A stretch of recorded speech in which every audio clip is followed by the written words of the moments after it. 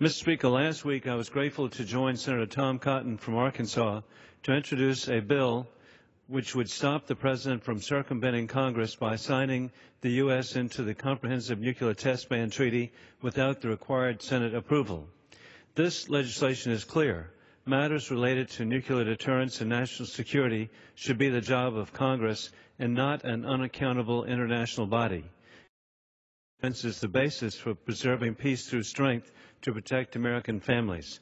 That's why the legislation pledged to defund the Comprehensive Test Ban Treaty Organization Preparatory Commission if the President relinquished sovereignty over testing of nuclear weapons, putting American families at risk of attack.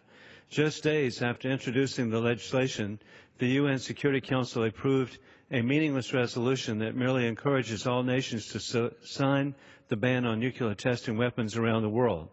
This bill reinforces the Senate's constitutional authority to approve all international treaties. In conclusion, God bless our troops, and may the President, by his actions, never forget September 11th and the global war on terrorism.